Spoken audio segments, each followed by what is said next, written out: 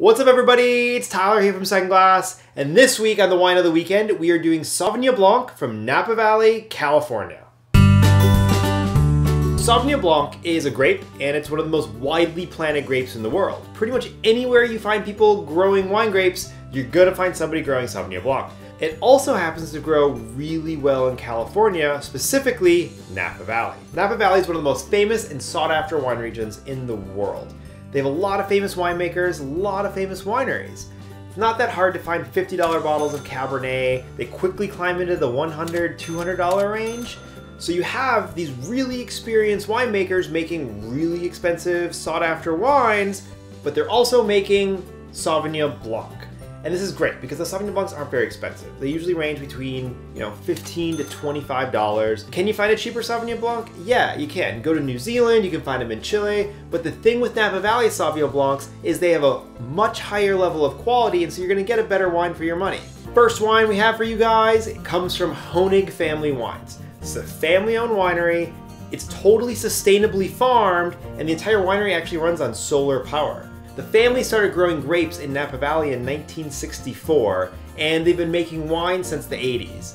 These guys make great wines, and the best thing about the Honig Sauvignon Blanc is it's not that expensive, and it's a really great bottle of wine. It's light, it's crisp, it's refreshing, it's everything you want in Sauvignon Blanc, but it has that Napa Valley kind of kiss of sunshine that you're not going to find in the French styles. California Sauvignon Blanc tastes different because it comes from a really warm and sunny climate. And so the fruit really develops, and so you get this fruitiness along with this kind of zing of acidity that really makes it unique and really cool wine. Next one we have is super classic Napa Valley Sauvignon Blanc. This comes from Saint-Cyprien Winery. This vineyard was founded by Robert Scally, and his family has been in the wine business since the 1920s when they opened up a wine importer in Algeria. French family, so they owned some vineyards in France, also bought some vineyards in Italy, and then they came to Napa Valley in the 1970s, saw the opportunity, and started Saint-Cyprien Winery. The Saint-Cyprien Sauvignon Blanc blends this idea of a French-style Sauvignon Blanc, which is where Sauvignon Blanc originally comes from, in France, in the Bordeaux region, or the Loire Valley. They don't really know. I think the two regions fight over it. So it takes this idea of a lighter, crisper, higher acid French-style Sauvignon Blanc and blends it with the style of California. And so you get that fruit from California, but that really crisp, zinging acidity that you get from a French-style Sauvignon Blanc. Really great bottle. Last but not least, we have a really cool wine from Gurgitch Hills. It's called the Fumé Blanc, and it's made from Sauvignon Blanc. This one's 30 bucks, so it's a little bit expensive, but it's got a cool story. First, Mike Gurgitch, he came over from Croatia with $10 nailed into the sole of his shoe back in the 1950s, and he started working for Chateau Montelena and made their Chardonnay, which won the Judgment of Paris in 1976. Beat all the Chardonnays from France.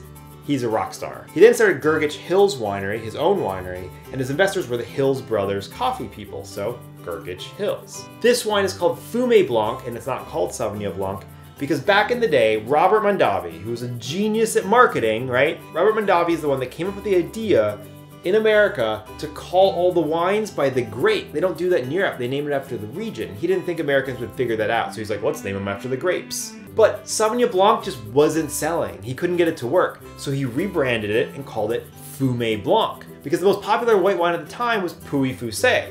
Pouilly-Fuissé is a place in Burgundy, and they make Chardonnay there. It was really famous in the US in the 60s. So he's like, you know what? That's famous. I'm gonna call my Sauvignon Blanc Fumé Blanc. And it worked. People started buying it. The difference was he also added a little bit of oak, so he aged the Sauvignon Blanc in some oak barrels, which is something that nobody else really does. Aging Sauvignon Blanc in oak barrels adds this heavier kind of richness to it. Almost makes it taste like a Chardonnay, but without the buttery flavors. The way I look at this wine is it's like going to a wood-walled, leather-clad steakhouse. This is not the cheapest steak you're ever gonna have, but the experience, it's so classic that you just have to do it and you really enjoy the experience. So if you haven't gotten a chance, there's a couple producers out there. We prefer the Gurgitch Hills Fumé Blanc, but you gotta try one of these wines. They're really interesting, a little bit heavier, so you can have it with like tuna, or you can even have it with pork. So it's got this like heaviness to it.